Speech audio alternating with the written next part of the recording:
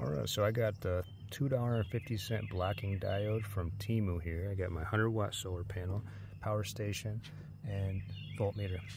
And basically you can see here I've got access to my negative side right here on this DC barrel connector.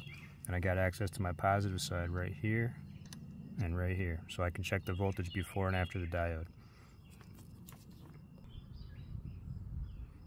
So I've got my positive connected, I got my negative connected. And right now I'm getting 19 volts. Now I'm on the other side of the diode and I've got 18.1. 19 again, I'm trying it again, 19 volts. 18.2. So there you have it. Basically this diode is a 30SQ045. It's a Schottky diode. That's giving me a voltage drop of about, you could say about 0.8 volts. And you're dealing with something like about 30 watts right now, so that would be at only say 1.5 amps.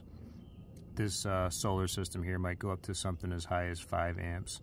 So when the sun comes out full blast, I'll see if I get a different voltage drop. According to the spec sheet, there should be something like 700 millivolts or 0.7 volts of drop at 30 amps.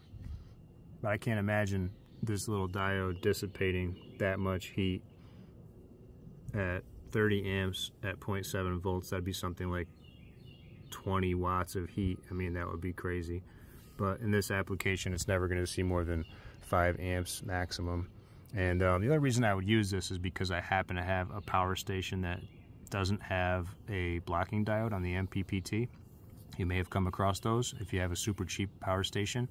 There's like a no-name brand or something, and you put your solar panel out there and it charges nice, and the minute that a cloud comes by or you walk past a panel or anything happens to unsettle the MPPT, it will stop and then reverse and feed the battery power into the panel itself, and you'll come out an hour later and find your power station drained even though it's sitting in the sun. And if you add this blocking diode into your, this is an MC4 blocking diode, you can just stick right in line on your positive side.